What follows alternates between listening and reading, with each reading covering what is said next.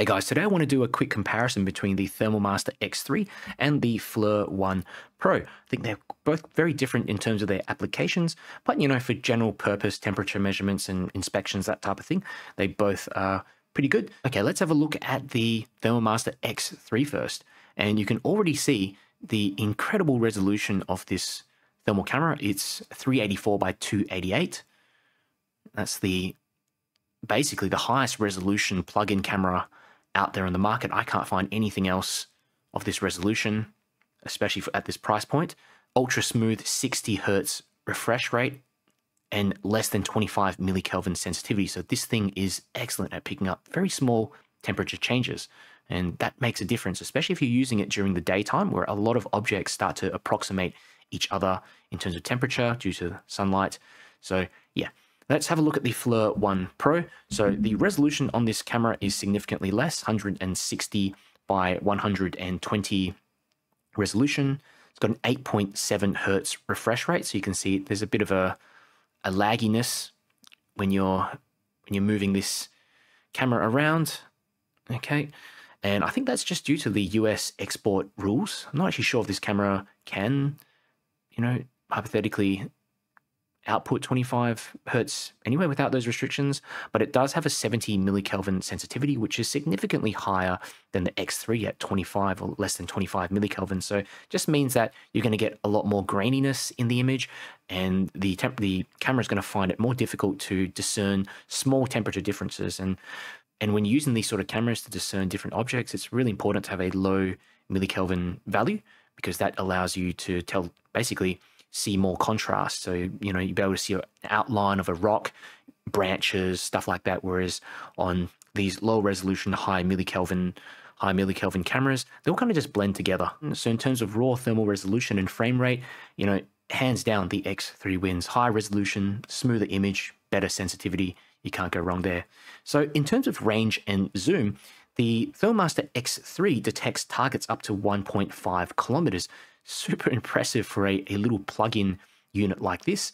And basically, the unit comes with this handle, which also has a battery inside there. So you can actually make it last a lot longer than the FLIR model, but it also protects it. If you don't want this kind of unit, you can actually unscrew it and just take out the camera unit. It's about half the size of the FLIR unit, plus a bit with the lens sticking out, but it's actually a tiny unit. I just feel a lot more comfortable having it in there.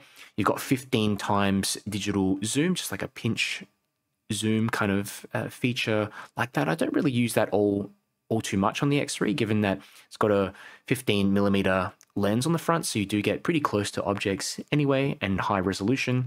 It's also got a manual focus lens, so this allows you to focus onto really, really close objects. So let's see if I can do it to this part there. A little bit, yep. But you can get up to maybe 30 centimeters, less than 30 centimeters close to objects. So if you are working on circuit boards and what have you, this is also a decent option. With the FLIR ONE Pro, this is optimized for short range only. So maybe in the same room, that kind of thing. There's no zoom and no digital zoom, and there's a fixed focused wide lens.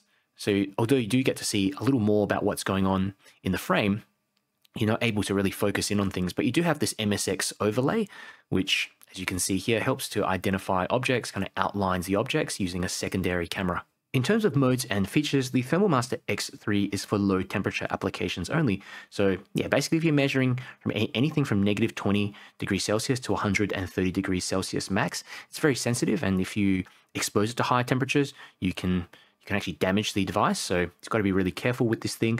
And yeah, there's a whole bunch of different features here on the apps. There's tactical reticles, there's fog and rain modes, bird watching, bow hunting. There's even a thermal only. Let's have a look here. There's even all these different color palettes here on the side that you can choose from. It's like a night vision mode here as well. So, and then you can even darken it even further, I believe, by pressing this one here. Yeah, that's probably as dark as it goes. But yeah, it's just sort of optimized so that if you're using this at night, it's not going to blind you, and basically just be used for spotting, scouting, that kind of thing.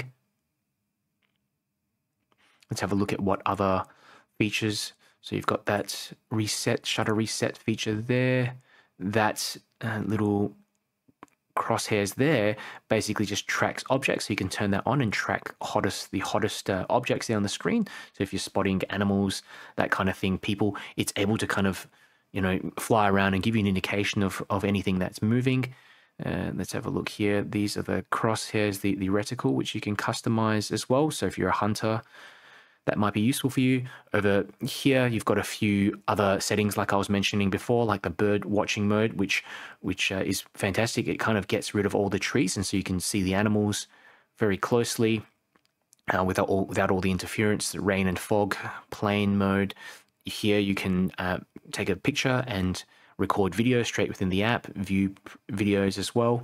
Now in the temperature settings, this is there's so many options here. So you can do picture in picture, so you can go back, you can see now there's like a little you know, it uses the camera on your phone so that you can identify what's going on, or you can, when you're recording videos as well, include that picture in picture. There's also an infrared picture in picture, so it's kind of like as you can see, it makes like a little zoomed up version. It's difficult to demonstrate here, but like a little zoomed up version of whatever you're looking at in the corner of the screen. And yeah, good for spotting. Infrared image flip, I don't use that. You can flip everything around. There's also, let's see what's, this is important. So variable correction. So depending on what you're measuring, you do need to set this to some kind of custom settings. So every single object is going to have its kind of emissivity value in order to get accurate readings. Same with the ambient temperature and object distance. This can also affect the reading accuracy. So it's really good that you're able to actually go into the app and set those things to get a better reading. You can also display all these other kind of information and settings: compass, speed, weather, latitude and longitude. I just turn this stuff all off, but it might be helpful for some people. Turn off the watermark as well in there. Okay, so if you look at the FLIR ONE Pro app here, you can see there's a few little bits and pieces. So if I click that plus button on the bottom, you can select between just normal infrared mode, and that's pretty clean. MSX, you get these kind of outlines using the secondary camera to identify what you're looking at, and just DC mode there. I don't really use that at all. There's no point, seeing as it's a thermal camera. You can also go and change the quality to like a lower quality mode. I wouldn't suggest doing that. It just kind of makes everything look a bit more grainier. So I just turn it onto the normal mode. There are a few different color palettes, so you can go through and select, as you can see here, these different color palettes. Okay, let's go back. You can also change the temperature ranges in here as well. So if you hit that plus button, temperature range. So if you're measuring from -20 to 120 degrees Celsius to 0 to 400 degrees Celsius to get better, more accurate readings. It's the same sort of deal with a few of these fixed focused cameras. I think that's pretty much it in there. You can also set some different readings and spots here. So let's have a look. Got 3 spots that you can move around. So 1, 2, and 3 if you want to measure like specific areas on the screen. Plus this stuff that's, you know, jumping around everywhere. The blue dot and the red dot measures, basically identifies the highest and lowest temperature point on the screen. So yeah, that there just does pretty much the same thing. Highest and lowest point, camera shutter reset. Now if we go into the settings of the camera, if we hit the emissivity setting, you can change the emissivity to these few presets, but unfortunately you can't set anything custom, and you can't go in and change the ambient temperature. You can't go in and change the distance, that kind of thing, which also influences the accuracy of the reading. So yeah, that kind of bugs me in terms of getting a more accurate reading. I think they should have included that. At the bottom here, you can also take photos and record. So I touched on this a little bit before, but the ThermalMaster X3 has this plug and play feature here. So basically you can plug the camera directly into your phone, take it out of this whole case if you want, and it runs off your phone battery. But this is the optional Armor X kit. So this actually comes with pretty much every single kit. The thing that doesn't come with it is the screen. You can purchase a screen separately or just use a phone. And the cool thing about it is that there is the ability to store a 21700 cell battery in here. And I've got one that's rated at 5000 milliamp hours, which approximates the, you know, it's actually a larger capacity battery than most phones actually hold. So yeah, this allows you to run it for a lot longer using that battery. as it charges your phone at the same time. Now, if you're looking at the FLIR ONE Pro, this thing has a built-in battery, and actually it ran out of batteries before when I was filming a previous video, so I'm just charging it now. So you need to charge it through this USB-C port here at the bottom. The built-in battery takes about 45 minutes to charge, and it lasts about an hour. So once the battery runs down to zero, you're actually not able to use the camera at all. You need to charge it separately. So yeah, while it doesn't drain the battery, I think if you are, measuring temperatures for, during the day and you need the battery to last, you really have to keep this thing charged up. So yeah. Okay, so the final important point is, of course, price. And the ThermalMaster X3 does cost a bit more than the FLIR ONE Pro, but really I don't think it costs that much more considering all the extra, features that it has, and the higher quality sensor, higher resolution, smoother image, better sensitivity, that kind of thing. It's definitely not even double the price of the FLIR ONE Pro. So, unless you really just want something that's for short range distances, and you'd need to measure up to 400 degrees Celsius, I think the X3 is the better performer for the price. The specs on this thing are incredible, and yeah, makes the FLIR app and the ONE Pro lag behind significantly. So yeah, I guess for overall, if you're looking for a long range tactical kind of outdoors use, general use thermal camera, if you're not measuring high temperature objects, the ThermalMaster X3 is the powerhouse.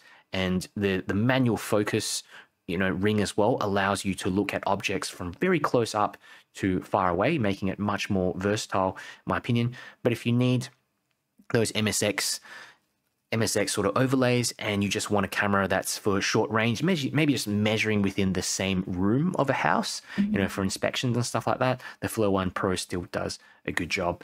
So yeah, what do you guys think? Let me know which one fits your needs in the comments below. If you have questions, also comment and I'll get back to you.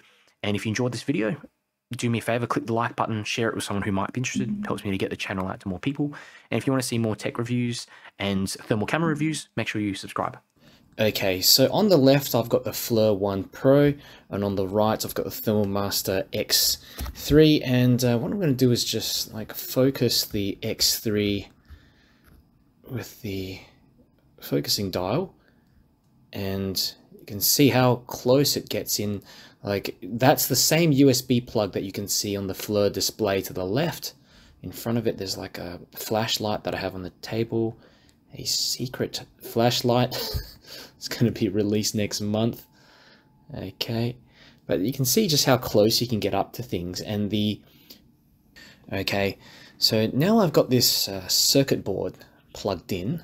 I'm getting really close to it. Here on the table, I've got this circuit board on this table, and I'm just going to focus the X3 in to get a very close-up image. Okay, see how close I can get to it without it. Yeah, that's pretty much about it. That's as close as I can get, and still a pretty decent resolution on that circuit board. I'll get closer with the ThermalMaster, this is the FLIR ONE Pro, just getting up really close, and you can see some details as well, but in terms of absolute, those smaller components, it's very difficult to visualize. It still does okay, but let's have a look at the X3 once more. A lot clearer in identifying those smaller components. And just turn this off. Let's have a little look around. And again, I'm just going to have to refocus this this dial. When you're outside looking long range at things, you won't have to do this, but I really like this option. And here, if you look at on the ground, these wires and what have you, you can get so close and even see on the power board itself which part of the power board is hot, and that's due to the lower millikelvin rating. Look at that, even inside that power brick there's a bit of some areas that are slightly hotter than the rest of the power brick. The resolution is just incredible. And as you can see, it's quite smooth as well. Let's go around. So a bit of a walk.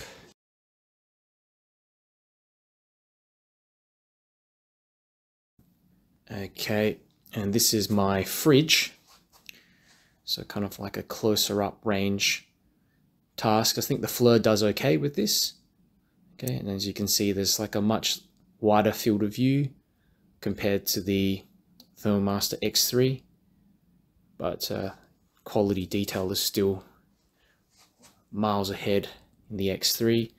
Again, you're able to just refocus onto that door like that, and you can see just the nuance there with the detail. You can't really see what with that door at all. Okay, let's get closer. You know, the X3 is still good for close-up inspections. This is the switchboard. So open that up. Let's have a quick look. And I'll focus that better. Oops.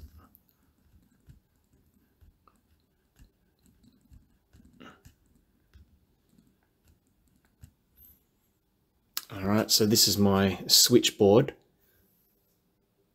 If you compare them both, it's like night and day really. I can get quite close to it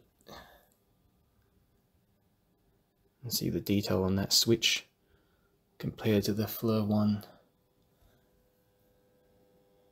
there. Okay, so this is where the ThermoMaster X3 really excels, and you can see I'm just sort of focusing a little bit down below where you can see people walking around on that tennis court, down on the street as well. Huge difference.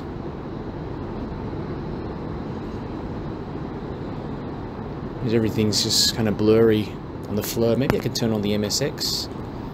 It's the MSX. Get out of that.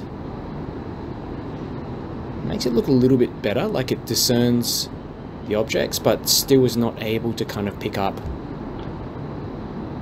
like smaller targets. Let's switch it just back to the infrared. If you had to just go by the infrared, it's really difficult to make out what's going on, whereas with the X3, I mean, this is just insane. It's a few blocks away, like those cars moving right in the distance there.